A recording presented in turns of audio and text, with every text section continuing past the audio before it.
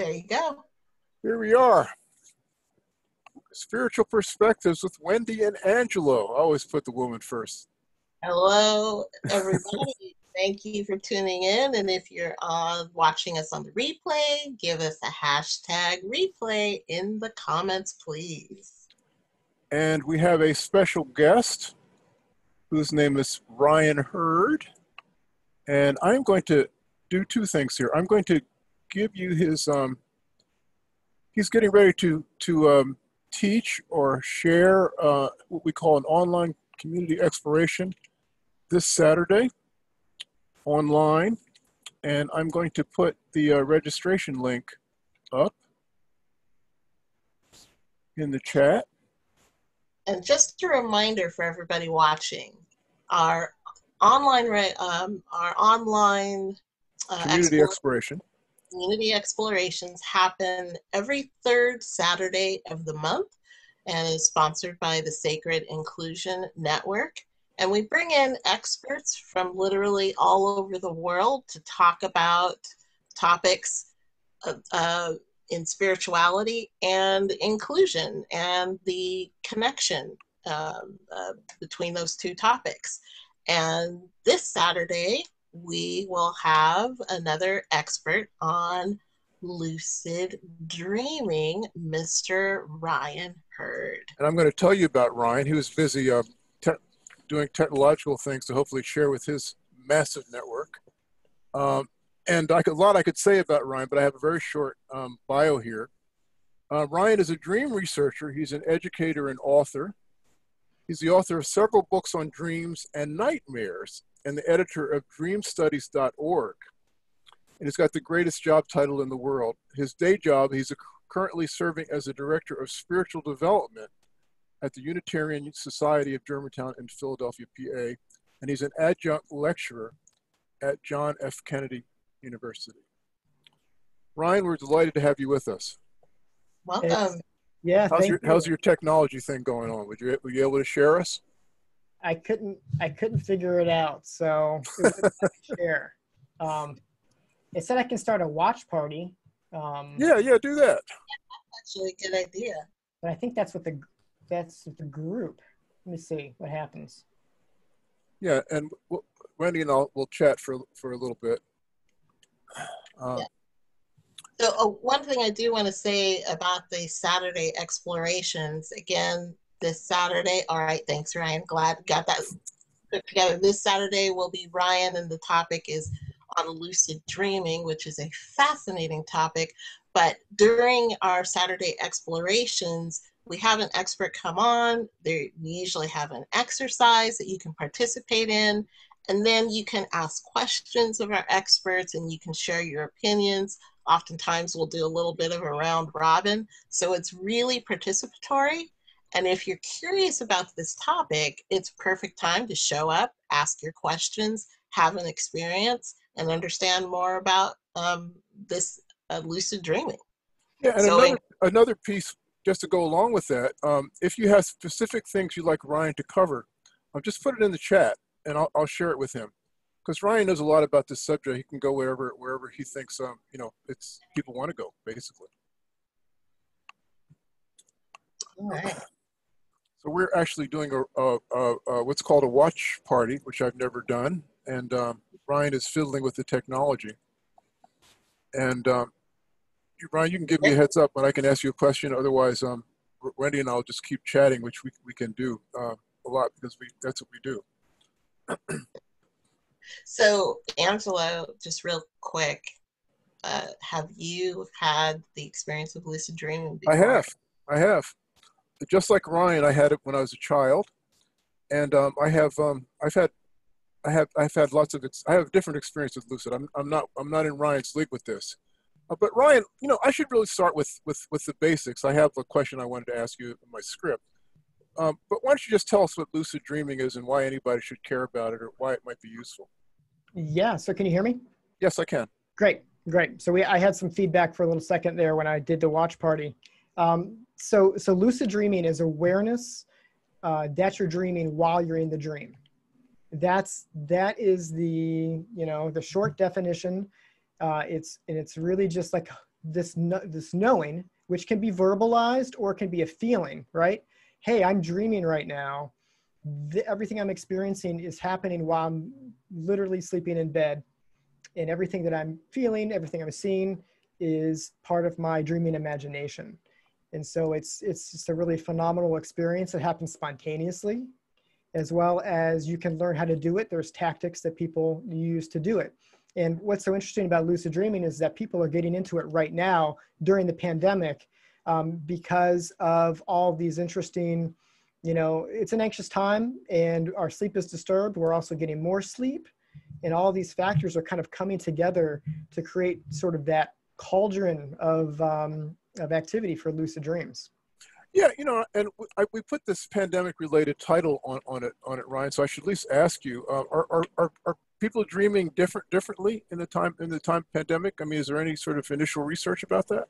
Yeah. So there is initial research about this, and there's been several prominent dream researchers who have been collecting COVID nightmares, COVID dreams since early March. One of them is Deidre Barrett, who's at Harvard Medical School, and another one is Kelly Bulkeley, who has a blog on Psychology Today, and both of them have been doing what I would call digital dream research, where they're collecting dreams and then looking at dream themes and then pulling out. And there's this kind of collective resurgence of dreaming that's happening. And besides that, there is some research by the Lion Neuroscience Research Center. They found that there's been a 35% increase in dream recall since the pandemic began. And so it's not just you, it's not just your neighbor. We all actually are remembering and having more dreams right now. Interesting. Now, I know, Ryan, from talking to you earlier, your own sort of excursion into the world of studying dreams began when you were a young person and you actually had nightmares, or a recurring nightmare. Could you maybe share a little bit about that? Yeah, so I've always, I think, been a vivid dreamer myself. I think my first recollected dream experience was when I was 6 years old. And then I had some nightmares after I watched a horror movie when I was probably too young. And this is the part where I always say, Mom, it wasn't your fault. It was a bad babysitter. So my folks are off of the hook for that one. And then after that, just, the horrors of adolescence created a very rich environment for me. And I grew up in a home where we talked about dreams. And so it was part of our everyday life, so there was a community aspect to it that encouraged me to pay attention to my dreams. But yeah, the nightmares were certainly a big piece of it, because the nightmares were unsettling. They would rock me, existentially to my core, and sort of, forcing me to ask bigger questions about, what is reality? What is safety? What is faith? Or all these questions that just really kind of came from the ferment of having vivid dreams. What is your sense, Ryan? I know, broad question here, but how do people use this sort of like the process of studying their dreams for their spiritual unfoldment, I'll call it? So dreaming is amazing, because I see dreaming as the creative mind at work. And we dream about what is most important to us. We dream about the things, the people, the ideas, the concepts, our paradigm of reality, our big dreams for the future. We dream about future, past, and present possibilities. And so that's just the baseline for what dreaming is from a cognitive psychology perspective. And so dreaming really is this vast, just riches for self-exploration, no matter what your path is. Humanist, atheists, believer, spiritualist, because the way that we see reality is reflected in our dreams, and our dreams are continuously reprocessing recent experiences and putting them up against kind of the archetypal old maybe ways that the world used to work. We're always trying to figure things out, make plans, survive. There's an evolutionary piece to it. But it's, you know, for spiritual focus, it's really, I think, one of the most, I would say, the quickest paths to understanding oneself, particularly because dreams, you know, are messy, and dreams can be very dark, and dreams get to that emotional underbelly that sometimes we don't want to accept about ourselves or about others, or that we project onto others. And those kind of screens, just everything kind of is more visible as that rational filter is dampened during the dreaming imagination. I'm about to do Wendy, you can come in anytime, but let me just ask this one question. I'm about to do a podcast with John Perkins tomorrow. I'm very kind of nervous about it because he's a big fish. But in any event, he has a lot of connections to the indigenous folks.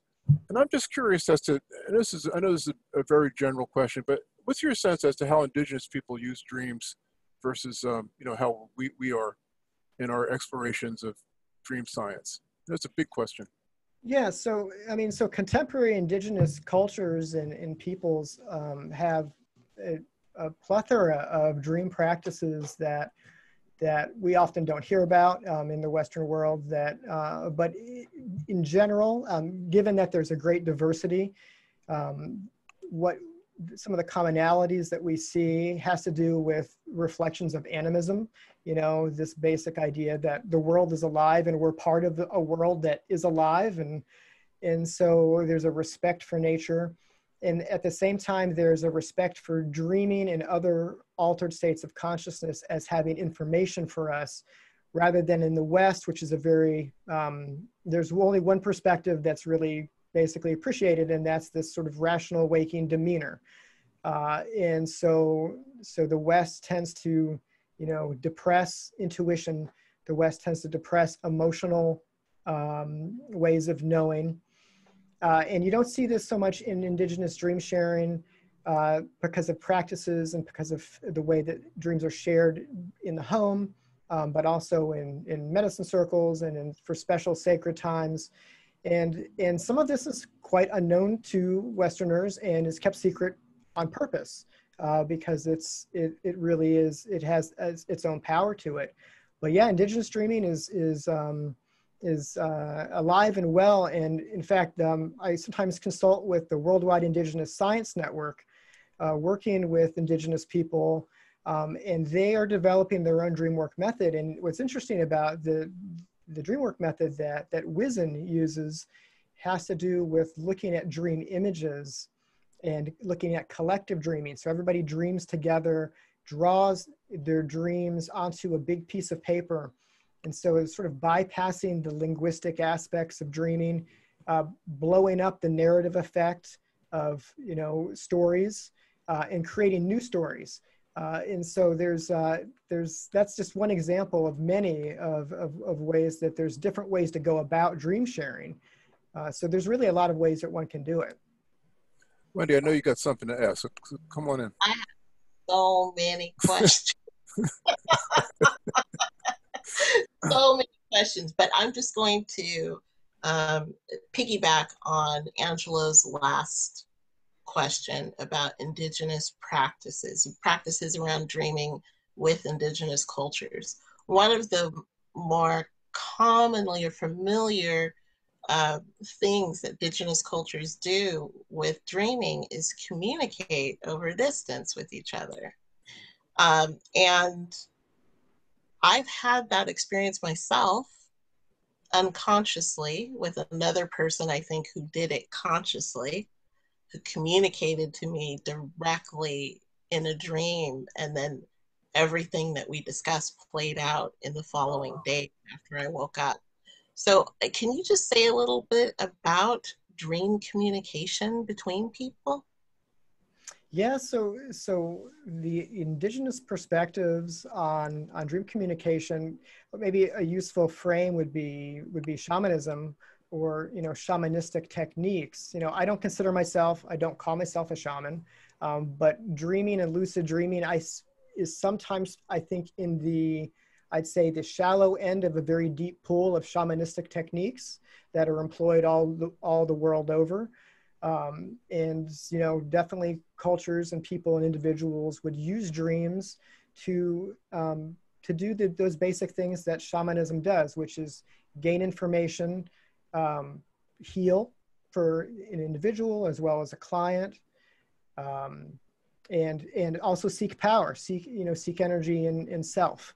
And so those are basically the basic goals of shamanism. And so you see that played out in indigenous societies. In the West, it's called mutual dreaming. And there has been, some research into it. The best research really comes out of the 1960s and 70s with Robert Van de Cassel's work, with Montague Ullman. They had a dream lab set up in the basement of the Miamis hospital. And so they for I believe 13 years, their studies comprised 13 years, they did research of where basically what we would call dream telepathy, in which people were trying to incept an idea or an image into someone else's dream. And what's interesting about this research is that they did find a statistical correlation. It was very, very slight, but it was statistically significant. But they did have also methodology issues that have been challenged by the latest generation of researchers. But still, there's some, there is a lab effect that has been noted that I think, is enough, I think, for people who are interested in, say, scientific methods, but don't take necessarily the scientism of, flatland material, nothing else, things don't exist such as that information can travel, that there's enough to go on there.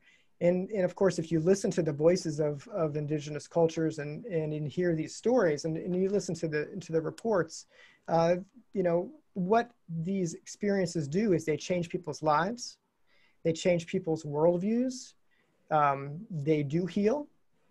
And so, so the outcomes, the actual somatic, psychological, sociological outcomes are quite positive for engaging in this kind of thing. It's funny that you mentioned not enough research. I remember consuming a great deal of Dr. Larry Dossey books on the power of prayer and the scientific backing behind the concept that the mind is non-local.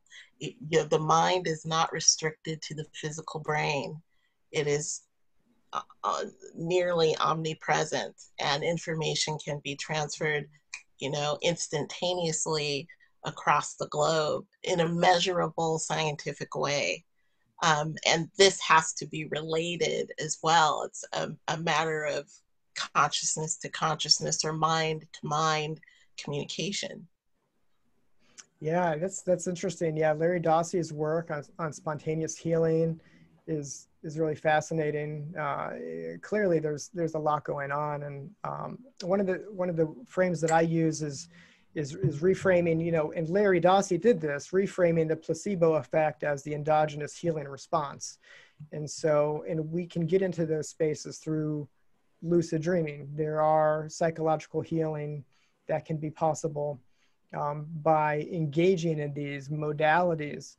And even if you don't believe that it's true and you still engage in the ritual and the dream, there still can be positive effects. And so it shows sort of the strength of ritual, I would say, of ancient, maybe even ancestral components to doing dream work they're just older than that rational discursive mind. And so even though we try to blow up, this can't be true, it still brings, solutions. But for me, that's not my research. I don't do research into mutual dreaming. I think it's interesting. For myself, I see myself more as looking into the emotional healing capabilities of dreams, the self-growth aspects, and in particular, being able to face nightmares and initiation style dreams, scary dreams, because they have a lot to offer. And the lucid dream space offers us a choice to stick around when the going gets rough. And that's something that is powerful. So Ryan, we could talk endlessly. hopefully people will come Saturday to get some more of this. But I'm thinking that we're probably going to have a wide audience. You know, you have people that are, they're just hearing about this for the first time. People like Wendy that are experienced and they've been to, you know, all these workshops and things like that. What are some, where do you think you're going to start Saturday? What are some of the things you'd like to share that you think that would be useful for people, for a general audience? Yeah, well, the main thing is that I would like to just, you know, initiate this conversation that dreaming right now is having a heyday. So many people are experiencing vivid dreams like they've never had before. And from what I can tell, this is probably the biggest time that dreaming as a topic has hit the national conversation in 25 years, maybe longer. And it has to do with just these special circumstances of the pandemic, the anxiety from it, the possibility of it. There's grief in it, but there's also these underworld feelings of, well, what's next? What's going to come anew from this, right? And so there's some hope.